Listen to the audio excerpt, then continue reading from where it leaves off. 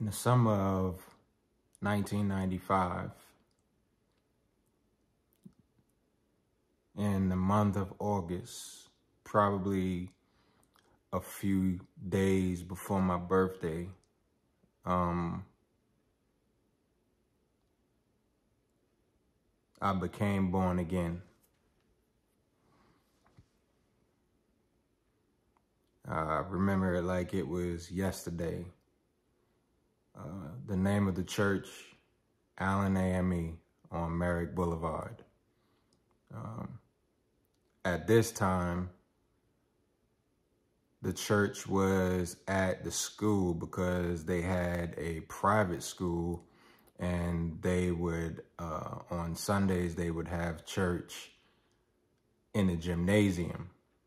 So I remember, I was playing for a basketball for this coach named Chun, and what he would do was come pick me up from my mom's house. We lived in Rosedale at the time. Anyone from the Springfield area knows where Rosedale is, not too far from Green Acres Mall.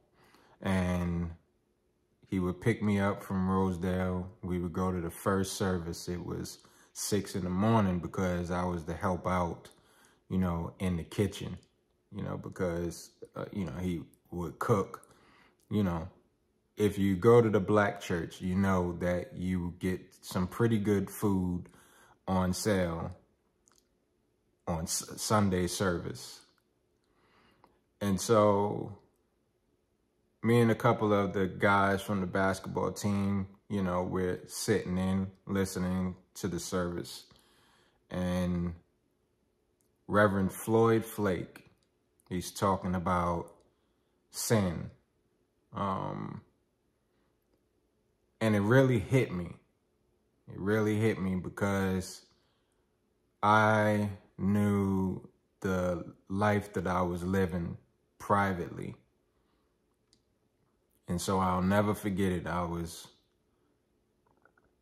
walking down the aisle, and it felt like the longest walk of my life to go to the front, to the podium. Black church, we call it the altar. And stand there before everyone and profess that I knew that I was a sinner and that I had private sins going on in my life, and I wanted Jesus to fix it. And so I became born again at that time. I confessed that I was a sinner. I knew that I had sins. And I knew that if I didn't deal with this issue, that I would go to hell. But boy, that walk down the aisle, it felt like I was walking it alone, though there were other people coming up there as well. It felt like I was walking it alone. And in the summer of 1995, in the month of August, not too many days from my birthday, I became born again. One of the struggles that I had as being this new born again believer was, how do I stop doing the things that I was doing? Because it's easy to say you walk by faith and not by sight, or salvation is by faith. But what does that mean when you've professed that you're a sinner before God and you want to have Jesus in your life, and the whole object of him shedding his blood for your sins is so that they can be taken away. So does that mean that I continue on? Because I can tell you that privately, after becoming born again, I kept doing what I was doing. You know, the sins that I was committing just didn't go away because I went down to the altar and I confessed Jesus as the Lord of my life. You know, but I didn't understand how the fruit would happen. You know, how would I stop sinning? Because that's the reason why I walked down that long aisle to go to the altar to give my life to God, was so that, number one, I believe that he died for my sins, but I also believe that if I continue in my sins, that I'll go to hell.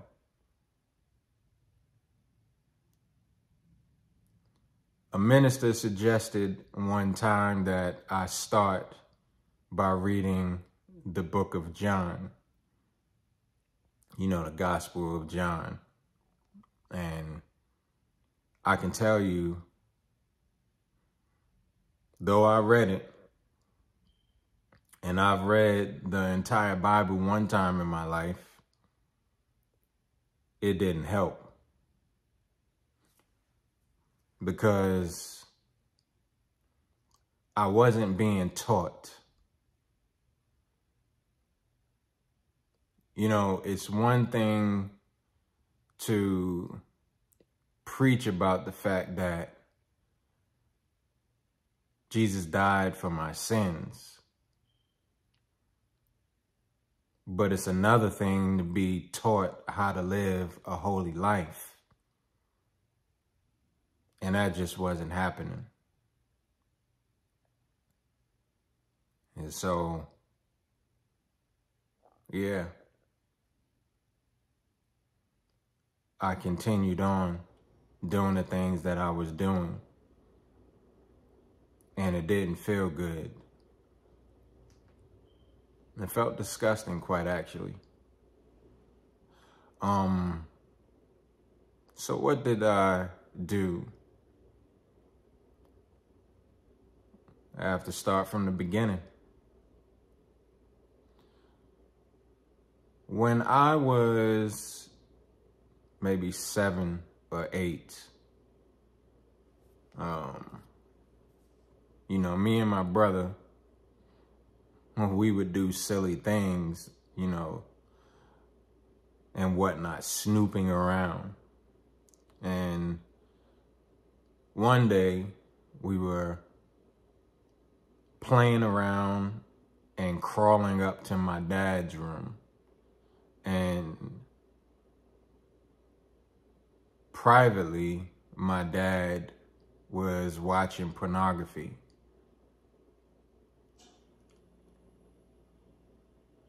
Now, I didn't know what truly was happening, but all I know is that what I saw, and that was the beginning of the seed that was planted in my mind.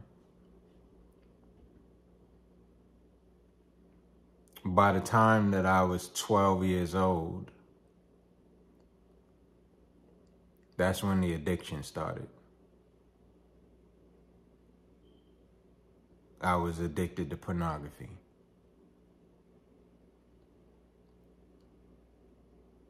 That was the struggle that I was seeking God's help.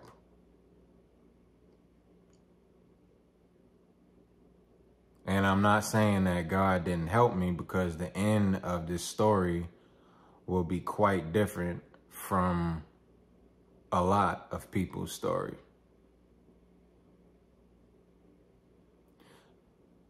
From my junior high school years all the way up to my early 40s, I struggled with pornography.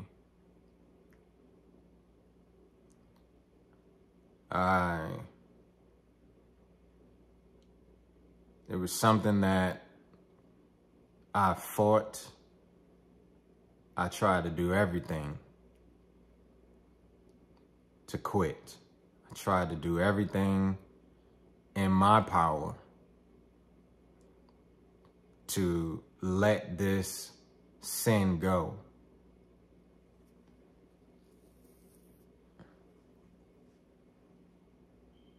I was unsuccessful doing it by myself.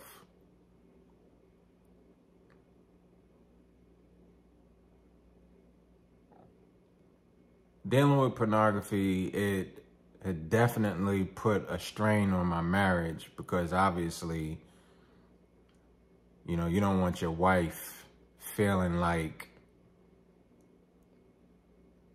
she's not the only one who can please you.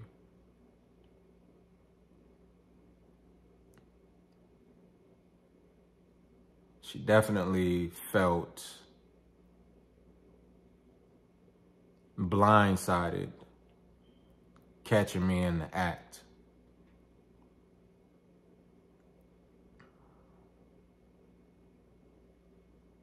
So my wife became fully aware that I struggled with pornography in my early, I want to say 30s.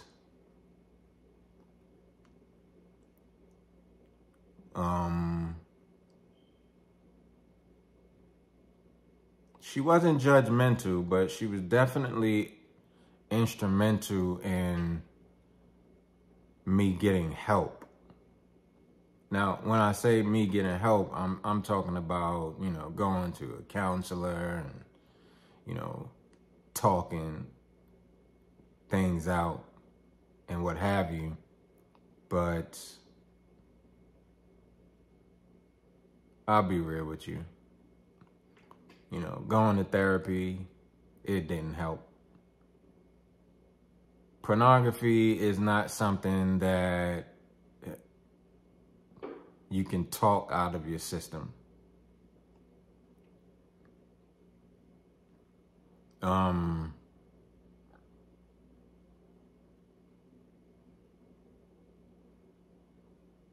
It's the worst battle in the world.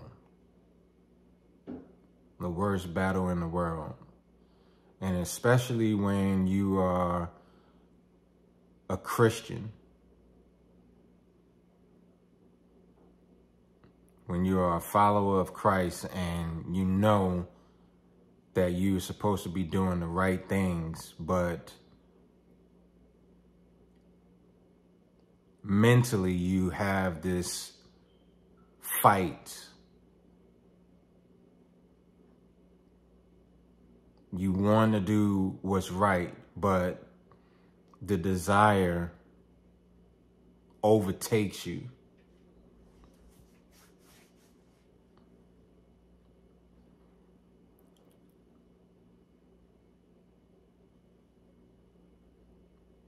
It's a battle, and such a tough battle, that you feel like it's impossible to overcome. You feel like, you know, you feel like trash, quite frankly. When you're going through the motions and, you know, you go a few weeks, you feel like you made it, and then it happens. That desire creeps back up because you've seen this one clip on TV, or you've seen this one female maybe on TikTok, or you've seen this image of a female on Instagram. You who are struggling with pornography, you know what I mean. You know what I'm talking about. I don't have to explain to you.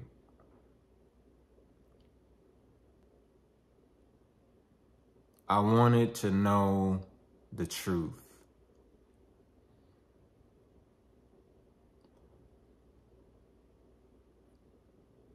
I understood that I could not continue living this private life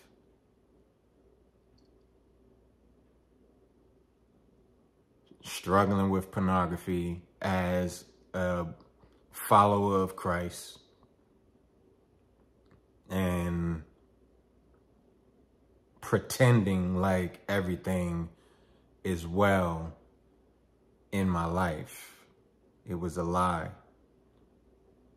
I was pretending.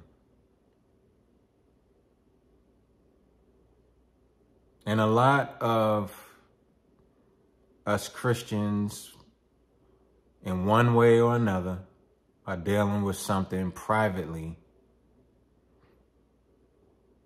that they are pretending Sunday after Sunday, going to church, listening to the pastor, pretending, getting nowhere.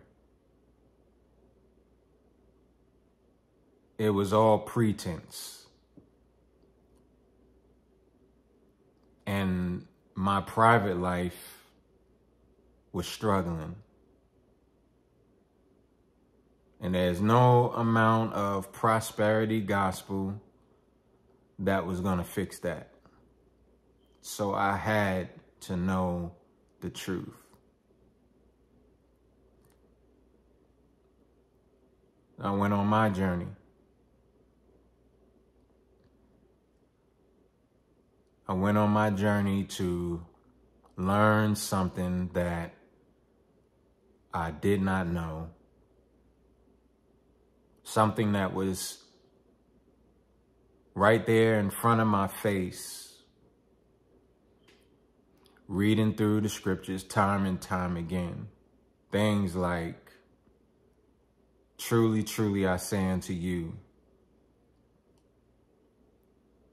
the one who commits sin is the slave of sin.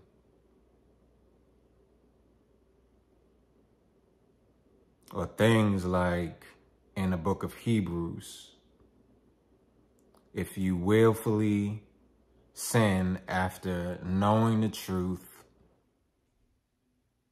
there's no more sacrifice for sins. You know, the Hebrew Israelites, they say you have to keep the commandments, which I don't disagree with, because if you read 1 John, it says that. And then in the book of 1 John, it also says that sin is a transgression of the law. But then if you listen to the Christian, you hear that you're not under the law anymore, which is absolutely correct. Both parties are correct. But then Paul, the Apostle Paul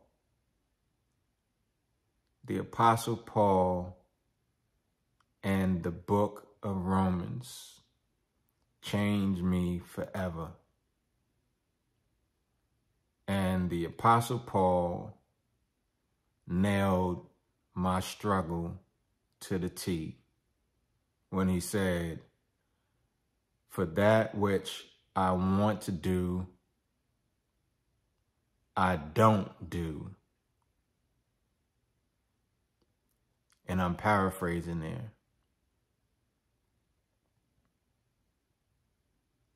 But the point he was making is that in his mind, he wants to do what the law says, but he can't because his flesh. And that's exactly what's happening when you're dealing with pornography. So I understood completely what the Apostle Paul said. And then Jesus said, if you continue in my words, then you are my disciple indeed, and you will know the truth, and the truth shall set you free.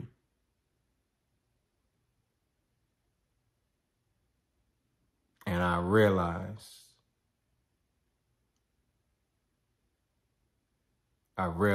then that I didn't know the truth. Because if I knew the truth, and I'm not talking about the fact that Jesus died for our sins. Yes, that is obviously the truth. But that's part. That's the basic part of the gospel. That's the part that's supposed to drive you to think about your sins and commit your life to God. But what happens after that?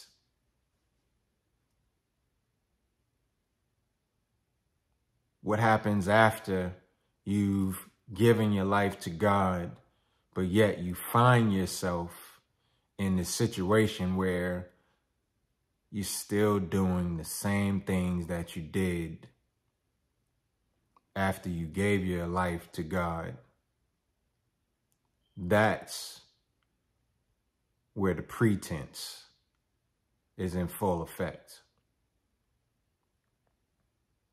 But when Jesus said that you shall know the truth and the truth shall set you free,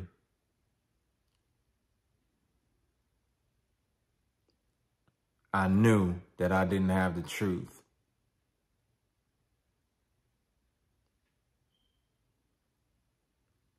Once God grants you to have eyes to see, then you'll begin to see the truth and see him as he is. And so my studies in Hebrew and Greek, really began in 2012. And I've been learning ever since. I can't fluently speak because you have to have conversation between yourself and someone else who speaks Hebrew, but you can read it if you understand the grammatical functions of the language. And so it wasn't until then did I realize some of the things that Moses talked about as it relates to Genesis chapter 3 and, the tree of the knowledge of good and evil. And that understanding that became important in the freedom that I now live from pornography. That truth and what I read in the book of Romans, what I listened to in the book of Romans from chapter 1 all the way to 16, it was so profound. I'd never seen Paul in that way.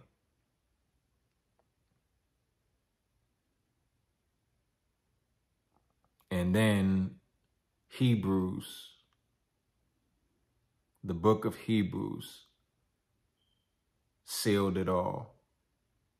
As it relates to me ceasing from sin, the book of Hebrews put the icing on the cake.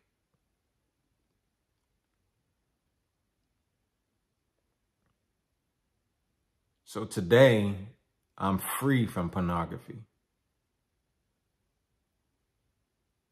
A battle that I could not have won by myself.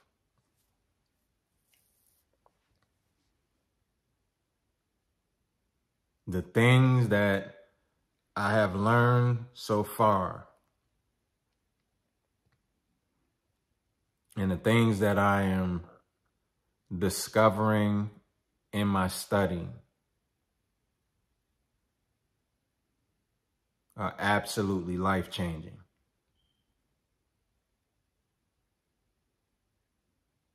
I don't have the desire anymore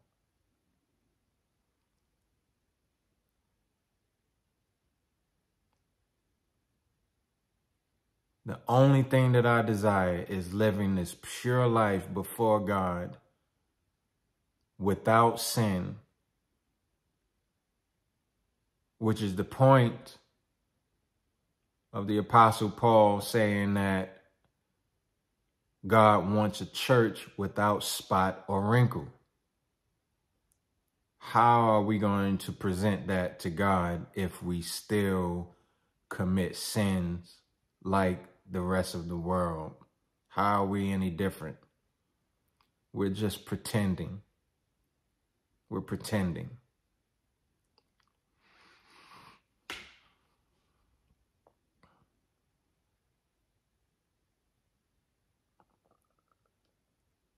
I'm definitely going to share the things that I've learned.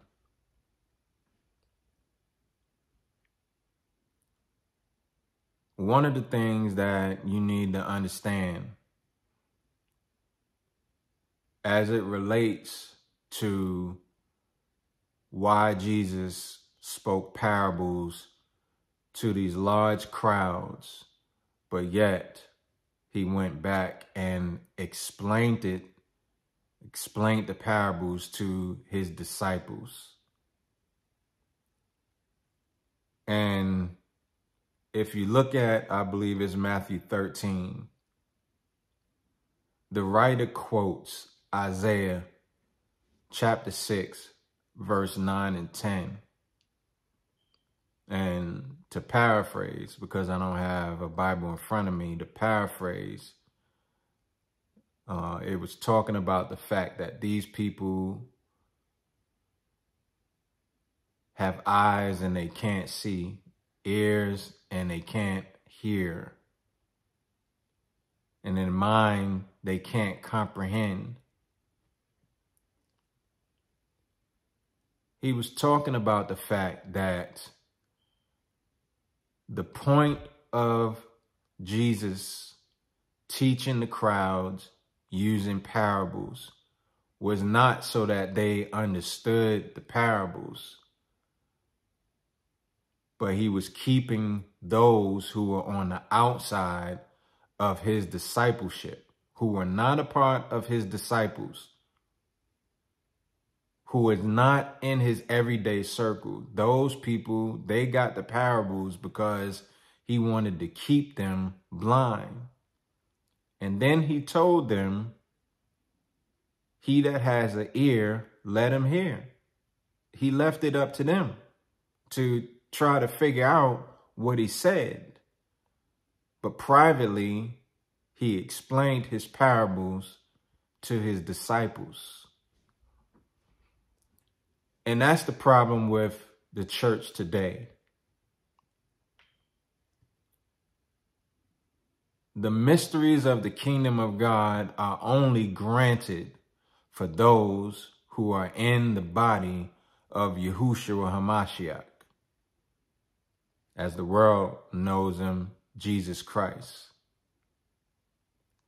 And in those mysteries is the power of life, the power over sin, and the power over death. In those mysteries, in those secrets, is how one is going to have eternal life. You don't have to believe me. I'm telling you though, because I care, because there's someone out there who is just like me when I was pretending, loves God, wants to do what's right before God's sight, but struggles to get out of that situation because the works of the flesh has a hold on you. I know how you feel because I was there. I was there. I was pretending that everything was okay. I was pretending to follow God, knowing that I was still walking in darkness. Because if you are continuing to sin, you're walking in darkness. You're walking in darkness. God wouldn't even allow Moses to have shoes on in his presence. And you think that God's going to allow you in his presence being filthy with private sins. You're just a pretender. I was just pretending. I didn't know any better because I didn't know the truth.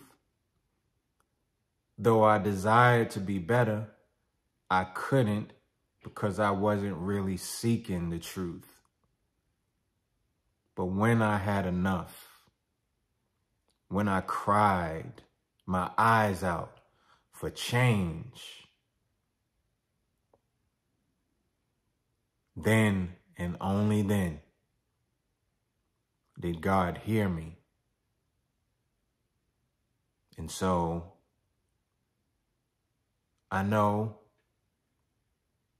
that someone out there truly loves God and truly wants to be changed.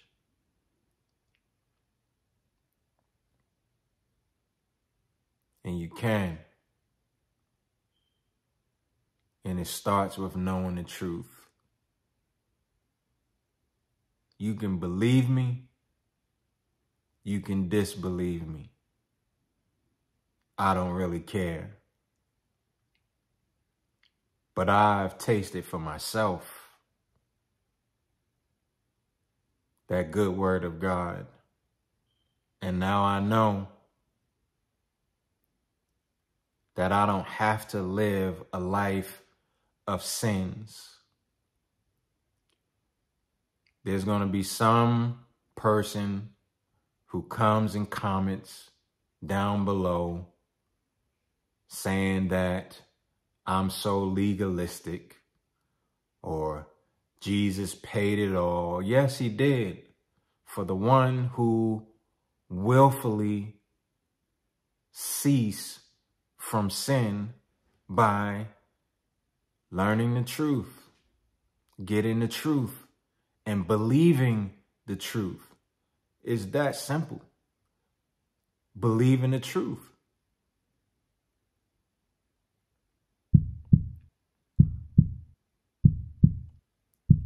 But for the one who wants to come out of their personal sins, the ones that you hold privately from even your closest relatives,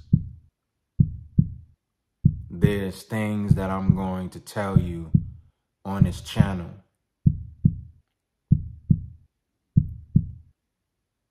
that's going to astound you.